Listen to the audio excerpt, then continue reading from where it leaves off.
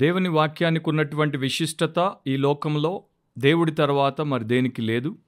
And దేవుడి వాక్యము ఒక ప్రత్యేకమైనటువంటి ఉద్దేశంతో ప్రతి మనిషికి ఆశీర్వాదకరంగా ఉండాలని దేవుడి చేత అనుగ్రహించబడింది. వాక్యం పట్ల మనుషులకు రకరకాలైనటువంటి ఆలోచనలు ఉంటాయి. వాక్యం పట్ల మనుషులకు ఎన్నో రకాలైనటువంటి అభిప్రాయాలు ఉన్నాయి. వాక్యంతో ఒకరు ప్రవర్తించినట్లు మరొకరు ప్రవర్తించాల్సిన అవసరం లేదు అని అనుకునేవారు కూడా లేకపోలేదు. ఒకప్పుడు వాక్యం అంటే ప్రాణముగా ఎంచినటువంటి వారు ఎక్కువ. ఇప్పుడు వాక్యమును బొత్తిగా పట్టించుకున్నటువంటి వారే ఎక్కువ. ఏది ఏమైనప్పటికీ దేవుడి వాక్యమే సత్యము, వాక్యమే నిత్యము అనేది మరలా దేవుడు ఆయన వాక్యం అంతట్లో అంటే పరిశుద్ధ గ్రంథమైనటువంటి బైబిల్ అంతట్లో మనకు నేర్పుతూ వచ్చాడు. కీర్తన 119 89వ వచనంలో యెహోవా నీ వాక్యము ఆకాశమందు నిత్యము నిలకడగానున్నది అని రాయబడింది. సో దేవుడి వాక్యము ఆకాశమందు లేక పరలోకమందు, ఎందుకంటే ఇంగ్లీష్ బైబిల్లో హెవెన్ అని ఉంటుంది, పరలోకమందు నిత్యము నిలకడగా ఉంది. ఈరోజు నీ వాక్యమే సత్యములో మనము నేర్చుకోబోయేటువంటి ఒక ప్రగాఢమైనటువంటి సత్యము ది ఇటర్నల్ వర్డ్, నిత్యమైన వాక్యం. ఆ వాక్యము ద్వారానే సమస్తమును దేవుడి లోకంలో కలిగించాడు అండ్ సమస్తమును వాక్యము ద్వారానే మనకు కూడా అనుగ్రహించబడుతుంది. కొన్నేళ్ల క్రితం ఒక ప్రముఖ సంఘ కాపరి, ఆయన పేరు డాక్టర్ ఏడ్రియన్ రాజర్స్, ఆయన బైబిల్ గురించి చాలా సింపుల్గా ఈ సత్యాన్ని చెప్పాడు. ఆయన్ని నేను కోట్ చేస్తున్నాను. The Bible is the old time book. Bible పాతకాలపు గ్రంథము. The Bible is the new time book. Bible క్రొత్త కాలపు గ్రంథము. The Bible is the any time book. Bible అన్ని కాలాల గ్రంథము. The Bible is the every time book. Bible ప్రతి కాలానికి సంబంధించిన గ్రంథము. The Bible is the end time book. Bible అంత్యకాలానికి సంబంధించిన గ్రంథము అని. సో దాంట్లో బైబిల్ అనేది ప్రతి కాలానికి మానవ జీవిత ఆరంభము నుండి ఈ లోకానికి ప్రభు వచ్చి మానవ జీవితము లోకము నుండి నిష్క్రమించేంత వరకు ఈ పాత ఆకాశము, పాత భూమి పోయి క్రొత్త ఆకాశం, కొత్త భూమిని దేవుడు అనుగ్రహించి దాంట్లో ఆయన యొక్క పరిశుద్ధులతో ఆయన నిత్యత్వాన్ని ప్రారంభించే వరకు దేవుడి వాక్యమైనటువంటి పరిశుద్ధ గ్రంథం ప్రపంచానికి ఆయుపట్టు వంటిది.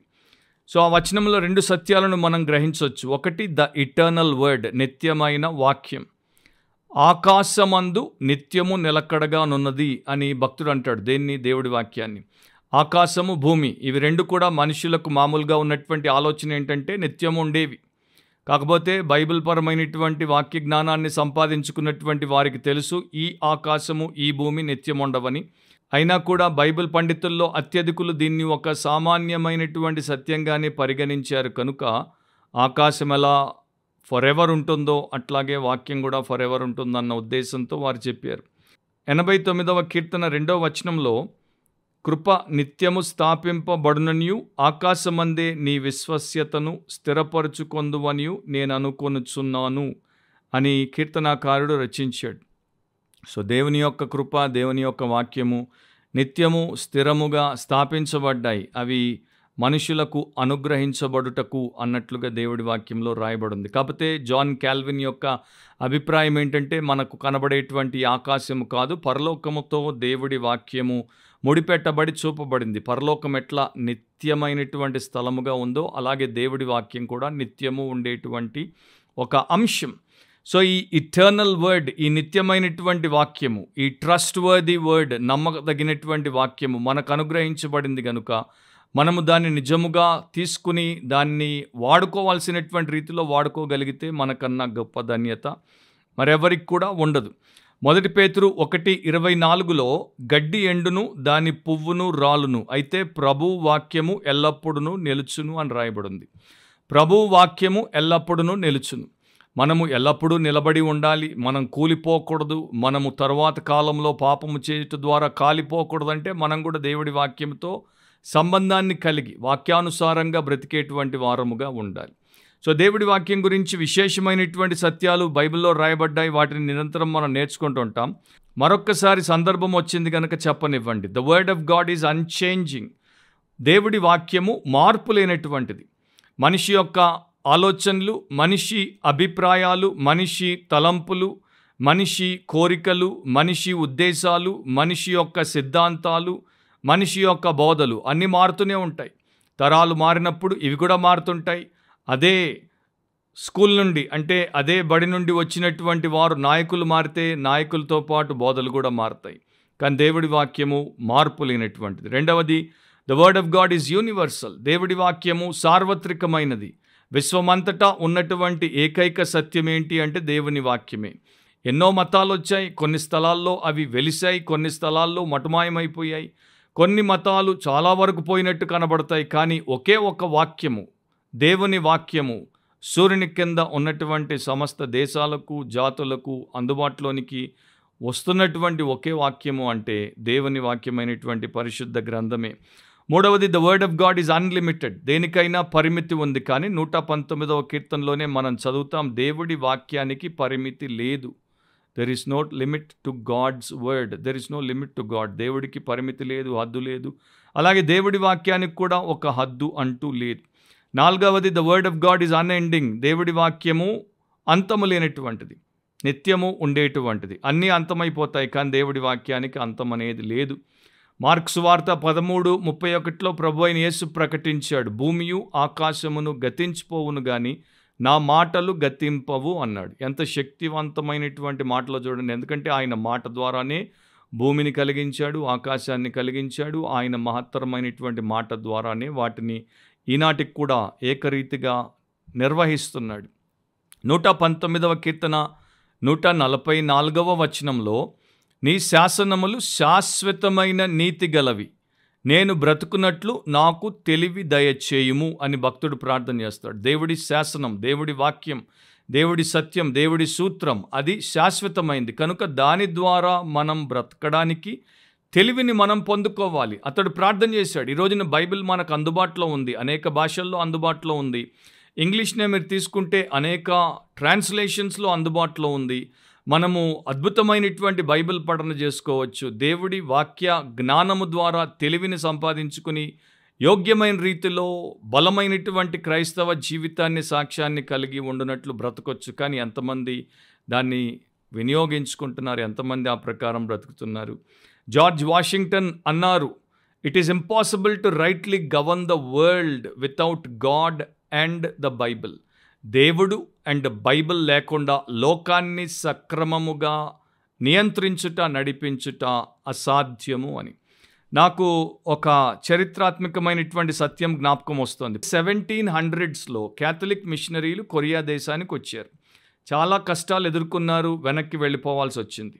ఆ తర్వాత కార్ల్ గుడ్స్లాఫ్ అనే ఒక మిషనరీ 1832లో కొరియాకు వచ్చాడు. ఒకే నెల ఉండగలిగాడు, వెనక్కి ఆయన వెళ్ళిపోవాల్సి వచ్చింది.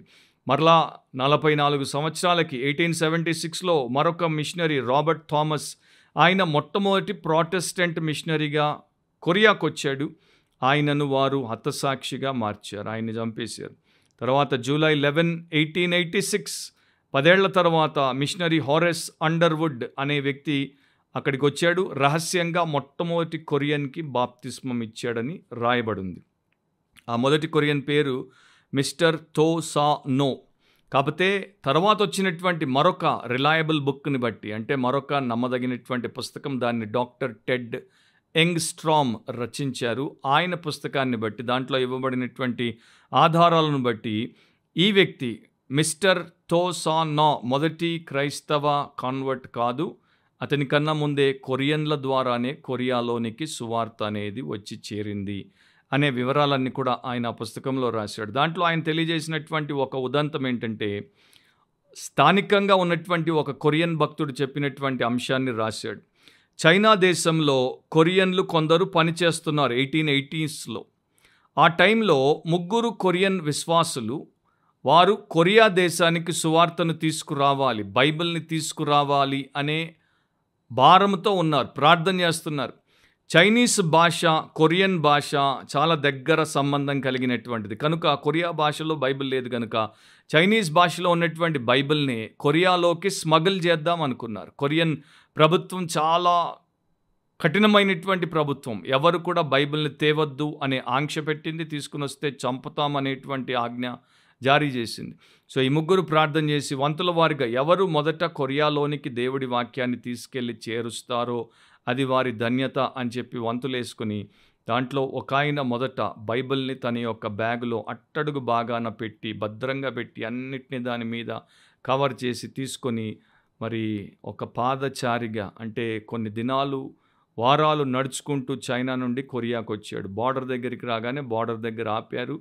అతని యొక్క సామాను సంచి అంతటినీ వారు పరిశీలన చేస్తే చివరికి అన్ని బయటికి తీసి చూసేసరికి చివర లోపల ఎక్కడ ఉన్నటువంటి బైబిల్ వారికి దొరికిపోయింది. దాన్ని వారు తీసుకొని దాన్ని నాశనం చేశారు, అతన్ని చంపేశారు. సో ఈ వర్తమానం చైనాలో ఉన్నటువంటి మిగతా మిత్రులకు తెలిసి వచ్చింది. రెండో వ్యక్తి ఏం చేశాడు, బైబిల్ అన్నిటిని కూడా కాగితాలుగా వేరు చేసేసి వాటిని తన యొక్క బ్యాగులో అన్ని సామాన్లలో ఒక చోట కాకుండా వేరు చోట్లలో దాన్ని దాచిపెట్టేసి జాగ్రత్తగా పెట్టుకొని అతడు వచ్చాడు. అతన్ని కూడా నిలిపారు. అతన్ని కూడా పూర్తిగా పైనుండి కింది దాకా తర్వాత బ్యాగ్ అంతటిని పూర్తిగా చించినట్టు తెరిచి ఓపెన్ చేసేసరికి కాగితాలు కంటబడ్డాయి. వాటిని వారు తీసి నాశనం చేశారు. అతన్నైతే తల తెగ్గొట్టి చంపేశారు. ఎంత ధైర్యం మీకు తేవద్దన్నది తెస్తారని.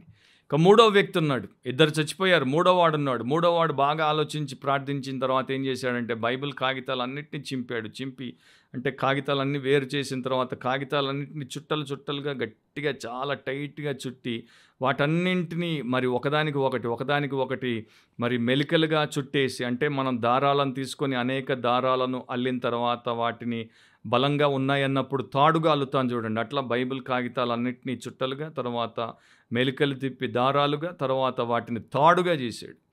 సో బైబిల్ అంతటినీ ఒక తాడుగా చేసి తన బ్యాగ్కి ఆ తాడును చుట్టేశాడు. సో బార్డర్కి వచ్చాడు. బార్డర్ దగ్గర అతన్ని కూడా ఆపారు. ఇంకా జాగ్రత్తగా పరిశీలన చేశారు. బ్యాగ్ని తీశారు. బ్యాగ్లో ఉన్నవన్నీ తీశారు. తాడును తీసి పక్కన పెట్టారు. అంతా వెతికేసిన తర్వాత నీ దగ్గర ఏమీ లేదని చెప్పేసి బ్యాగును తాడునిస్తే అతడు మెల్లగా లోపలికి వచ్చేసాడు. సో వచ్చిన తర్వాత కూర్చొని తాడంతటిని జాగ్రత్తగా విప్పాడు. మెలికలన్నింటినీ విప్పాడు. దారాలుగా అన్నీ తీసి కాగితాలు తీసి ఒక్కొక్క కాగితాన్ని ఇస్త్రీ చేసి మళ్ళా కాగితాలన్నీ పెట్టి కొన్ని నెలలు చాలా జాగ్రత్తగా బైబిల్ అంతటిని కుట్టేసుకున్నాడు, బైండ్ చేసుకున్నాడు. ఇక అక్కడి నుండి ఆ బైబిల్ని జాగ్రత్తగా ఒక రహస్య స్థావరంలో పెట్టి చదవడం, నేర్చుకోవడం, పోయి ప్రకటించడం. సో ఒక్కొక్క కొరియన్కి దేవుడి వాక్యాన్ని ప్రకటిస్తూ పోయేసరికి కొరియన్లలో విత్తనం పడింది. వారిలో రక్షణ కార్యం జరగడం మొదలైంది. అదే టైంలోనికి ఫారిన్ మిషనరీ రాగానే రక్షించబడుట, బాప్తిస్మాలు పొందుట, అట్లా క్రైస్తవ సంఘం వెలిసింది. ఎంత ఆలోచన చేశారో చూడండి భక్తులు. దేవుడి వాక్యం కోసం ప్రాణాలు ఎట్లా అర్పించారో చూడండి. సో ఆ నిత్య వాక్యము ఎంతమంది ఎన్ని రకాలుగా నాశనం చేద్దామన్నా కూడా నాశనం అవ్వకుండా అనేకుల నిత్య జీవం కొరకు దేవుడి చేత వాడబడింది. So eternal word. రెండవది ది ఎస్టాబ్లిష్డ్ వర్డ్. అది యెహోవా నీ వాక్యము ఆకాశమందు నిత్యము నిలకడగానున్నది. ఇంగ్లీష్లో your word is settled in heaven. నీ వాక్యము పరలోకమందు నిలకడగా ఉన్నది. నీ వాక్యము పరలోకమందు స్థాపించబడింది.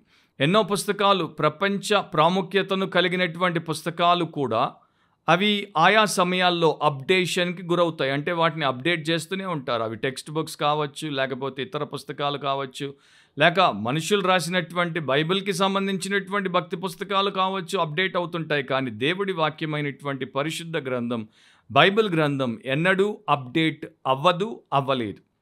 ట్రాన్స్లేషన్స్లో అప్డేట్ అవుతూ ఉండొచ్చు, కానీ బైబిల్ని, ఒరిజినల్ స్క్రిప్చర్ని ఎవరు ఎన్నడూ అప్డేట్ చెయ్యరు. ఎందుకంటే దేవుడి వాక్యం అట్లా సెటిల్ అయిపోయింది. హీబ్రూలో సెటిల్డ్ అనేటువంటి ఆంగ్ల పదం లేక నిలకడగానున్నది అనేటువంటి పదము నాట్ సాబ్.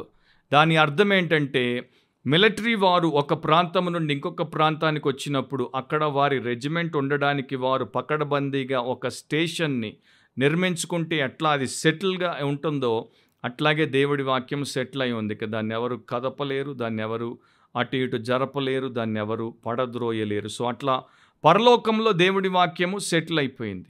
కనుక వేల సంవత్సరాలుగా దేవుడి వాక్యం మీద ఎంతమంది దుర్మార్గులు ఎన్ని రకాల దాడులు చేసినా, దాన్ని ధ్వంసం చేద్దాం అనుకున్నా, ఎన్ని పన్నాగాలు, ఎన్ని కుట్రలు, ఎన్ని రకాలైనటువంటి కుతంత్రాలు పన్నినా వారు నాశనం అయిపోతున్నారు తప్ప దేవుడి నిత్య సత్య వాక్యము నాశనం అవ్వకుండా నిలకడగా నిలబడింది.